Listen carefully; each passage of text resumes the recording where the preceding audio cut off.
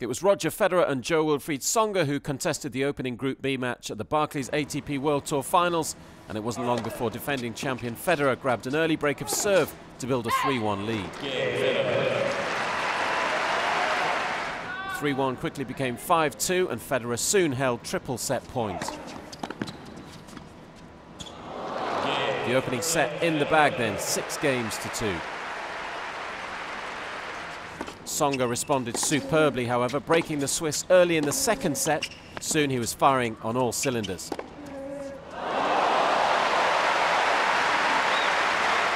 The Frenchman now had the momentum and quickly found himself with a chance to force a deciding set.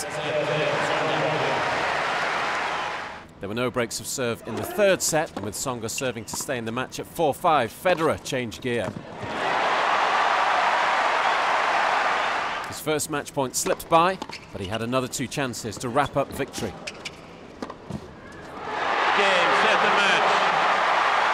Federer had to work hard to get past a tricky opponent, but his title defence was off to a successful start thanks to a 6-2, 2-6, 6-4 victory. It was Spaniard Rafael Nadal and American Mardy Fish starring in the night session on day 1, and Fish, making his debut at the event, seemed to be suffering from early nerves as he dropped serve in the opening game.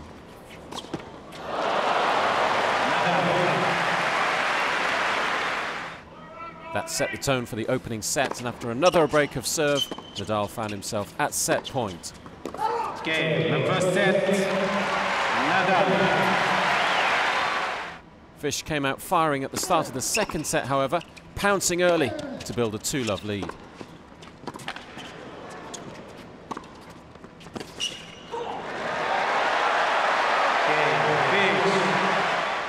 The American was moving much better and playing more aggressively, and was rewarded with a 3-love lead.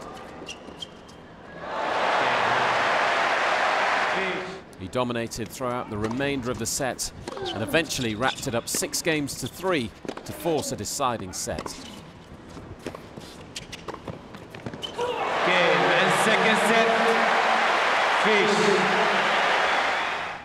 It was Nadal, though, who got the better of the opening exchanges of the third set, applying some early pressure and eventually opening up a 2-love lead.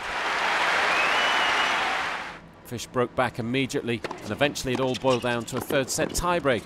It was Nadal who raised his game when it mattered, finally scrambling over the finish line 7-6 in the third set after 2 hours and 55 minutes. The result means Nadal's next opponent in Group B will be Roger Federer when those 2 giants of the game clash at the O2 on Tuesday night.